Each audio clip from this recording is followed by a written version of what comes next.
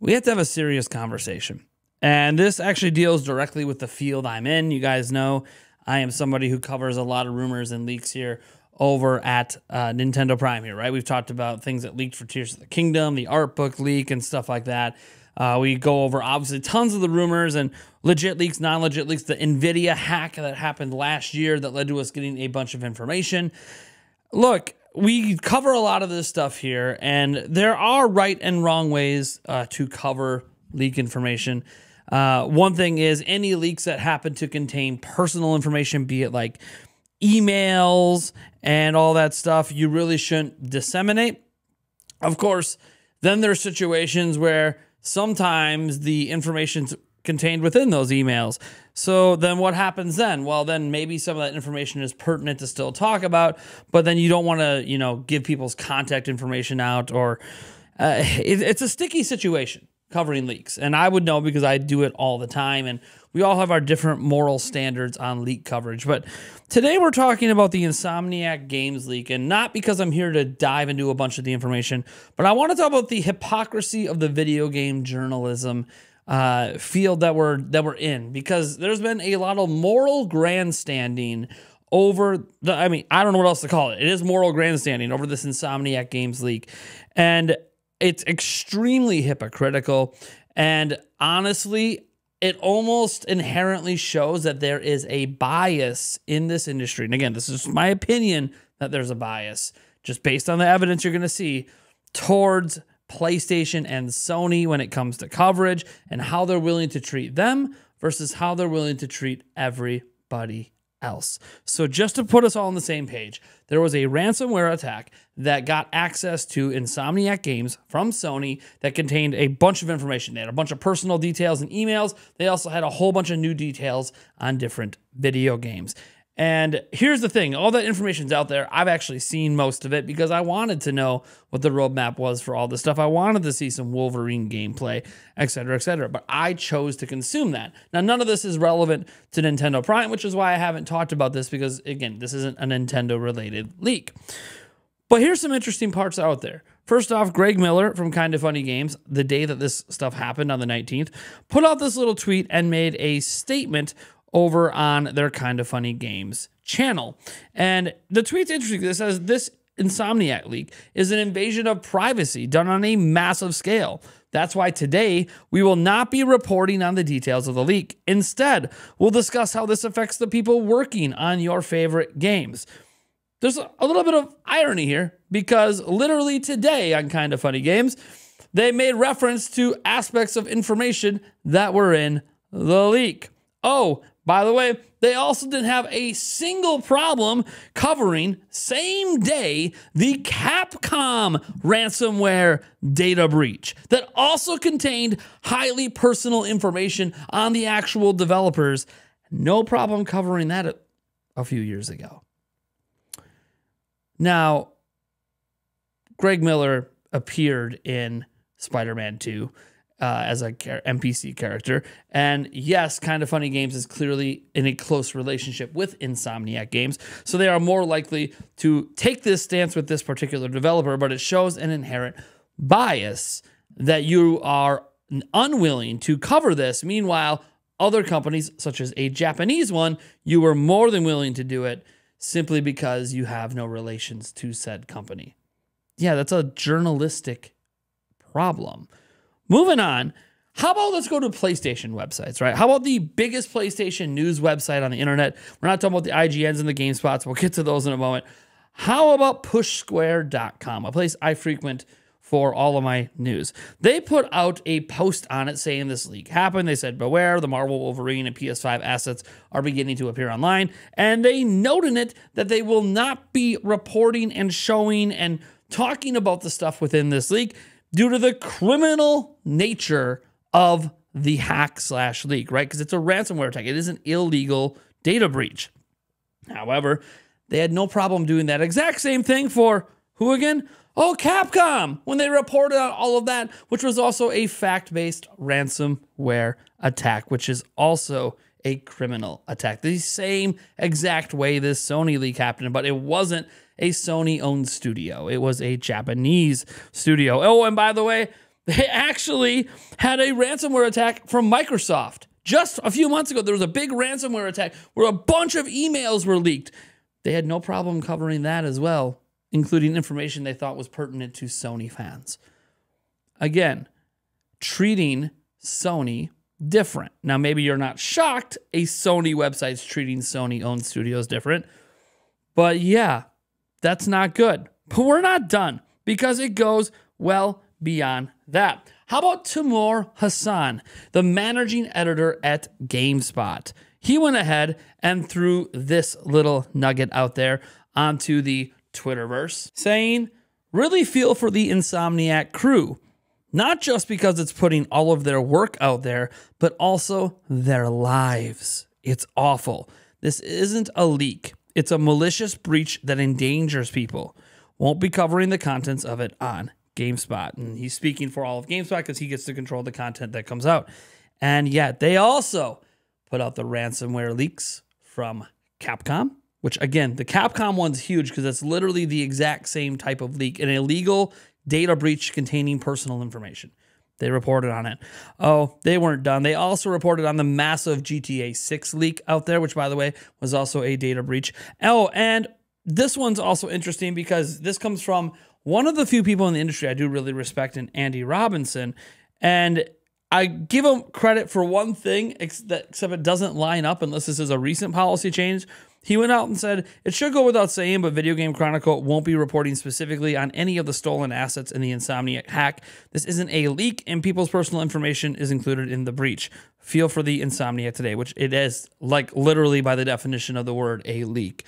It doesn't matter how the information was obtained, it leaked out of the company. That being said, he did add some more context, and I feel context is important. He says, for those asking, Video Game Chronicle didn't cover the Capcom hack for the same reason. And it's true, I cannot find any coverage of the Capcom hack on their website.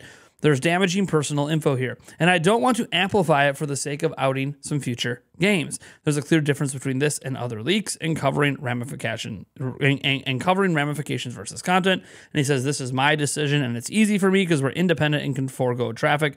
Others can make their own calls on the value of coverage. I empathize. This isn't an easy call for some, and since I posted earlier, it's clear there's genuine info worth covering beyond X game exists. Video Game Chronicle's duty is absolutely to our readers. We have clear standards, but that doesn't mean we don't have empathy for who we cover. The games media biz is so intrinsically tied to the ups and downs of the game industry, so the screw them argument doesn't really work for me. I don't think anyone who reads Video Game Chronicle can accuse us of holding back the secrecy in games journalism, and 99% of the time, if it's in the public domain, it has journalistic value. We'll publish it. Some of our early leak reporting I wouldn't do now, but that's just growth. Now, the interesting part in saying they wouldn't do now, because Andy Robinson is the be-all, end-all there, is they covered the Xbox ransomware leak. And they didn't just cover it, they put all of the information, all of the important game information out there. They did an entire podcast episode on it. And again, this was just 3 months ago. Now, I understand by putting all of this information out there, and this is just what I have right now. I'm sure if I did additional digging, I could find other grandstanding happening. I find this to be a little disgusting. And I want to start by saying that I don't believe in ransomware attacks. I don't believe in data breaches. But once the information's out there, you either need to be willing to cover or unwilling to cover. You never detail the personal information. In fact, there's this whole thing about journalism, ethics, and moralities, and none of that stuff really applies to this situation other than 2 things. One, you should show empathy for those that are affected by this, and that's very easy to do. Obviously, we feel horrible for the employees at Insomniac Games, but beyond that, it doesn't mean don't report on the given information. What it means is you don't put the personal stuff out there, right? That's where the ethics comes in play. You don't grab people's personal contact information and start posting it on your website. You don't grab emails between people talking about very personal things and throw that stuff on the internet, right? That is where you draw the line. But in terms of information that you can glean from the data breach, once it's out there, you know, all the Wolverine stuff, all the future Spider-Man stuff, yada, yada, yada, all of that stuff is actually within the journalism rules to report, which is why you're also seeing people like Andy Robinson not chastising IGN, who has gone in depth on this, and other outlets who have done it as well, because those outlets have always done it for this stuff, and they're going to continue to do it. My issue isn't whether an outlet chooses to cover this or not. My issue is that they've done it for Xbox. They did it for Capcom. In fact, do you guys remember the NVIDIA leak last year that had the MVN2 and all this information that we were trying to glean for Nintendo Switch 2, and everyone talked about it, every outlet on the planet? That was a data breach.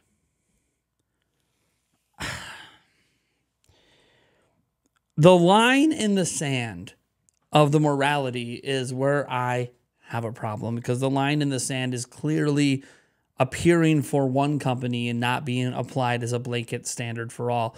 And I think I know why.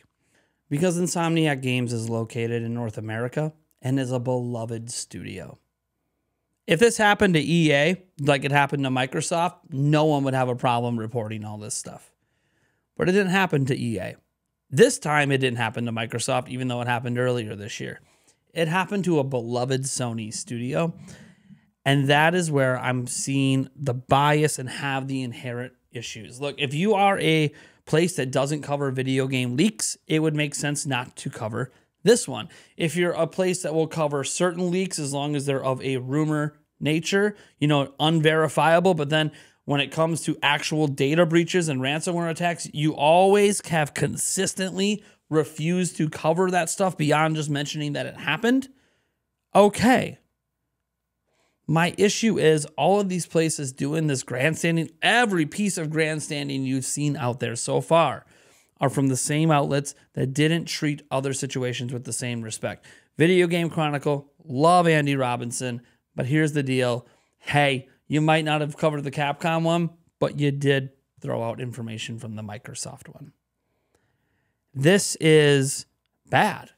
And I'm going to call it out, and I'm going to lose a lot of industry friends over this. A lot of these people I'm talking about are people I have talked to behind the scenes, and I don't wish any ill will on them, and this isn't meant to attack them or attack their outlets. I'm just tired of the inherent Sony bias, and I think that's what bothers me about this the most.